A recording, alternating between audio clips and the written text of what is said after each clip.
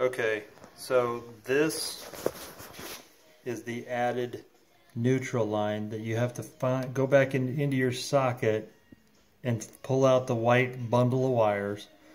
Then take a white wire, which I took off just a Romex, and I cut a piece off like this, pulled out the white wire, tapped into the neutral line here, and then this goes over to the neutral side of the switch.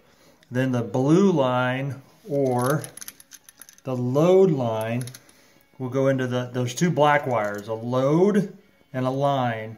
The load line has 120 volts AC, and this one will have something less, maybe 5 volts.